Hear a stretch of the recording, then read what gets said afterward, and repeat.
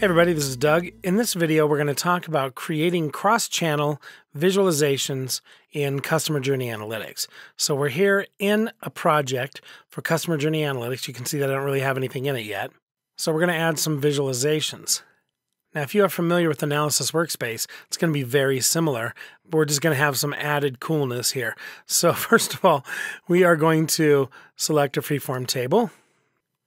And it's going to be really important for you to understand which dimensions you have available, which metrics, etc., because of your schema for the data that you are bringing over into Customer Journey Analytics from the platform.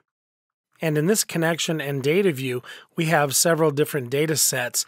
And so we have a data sources dimension that we have created just so we can get an idea about the different data types that we're bringing in here. So if I go up here to search components and type in data sources, then we can grab it and we can drop it into this Freeform table. And we have the different data sources, right? We've got this different data. We have ad impression data and analytics, email, point of sale, etc.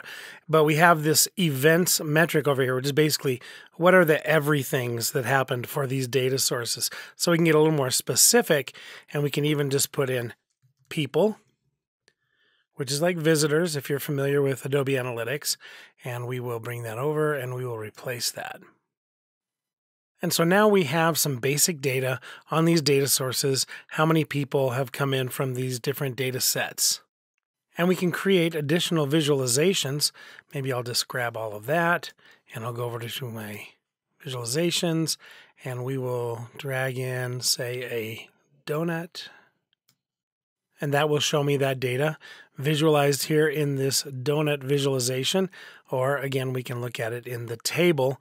And in here we can say, make sure that we lock that to that data. Okay, great. And now wherever we click, it will remain constant there with the data that is in this table. Okay, we're good. Now I said we were going to work on creating cross-channel visualizations, and well, this is really more like multi-channel visualizations, I guess, because this data is not stitching the same person across this data, right? We just have kind of totals for this different data source. So now we want to get really cool and add some stuff that will actually cross these data sources, these channels, and be able to more or less stitch the data together per individual. Now that is really only going to be possible when these different data sets use the same person ID, right? The same identifier, so that we can stitch the data together per individual. But assuming that they do, which we can assume with this demo data, then we will go to our visualizations, and I'm going to scroll this down a little bit, and we are going to go down to a Venn diagram, and we'll bring that over. And you'll be able to see down here that we can add up to 3 filters and a metric. So I've already created a few filters. If I scroll down here, you can see that these top 3 are ones that I've just created here, not created by Adobe, but created by me. And if you want to see what they're about, for example, you can click on this little info bubble. And this one is the data source is point of sale data or in-store data, and orders is greater than or equal to 1. So it's basically the same thing for call center and online, just different data sources so that we know a person has purchased and it was from that data set. So we can go over here and we can drag over in-store purchasers and call center purchasers and online purchasers. And since we already have the orders in those filters, we can just drag over how many people and we drop that in there and build it. And now we can see the overlap of the different purchasers coming from these different data sets, right? So we can see that we have in-store, call center, and online. And as you mouse over those, you can see those data sets, very specific data sets.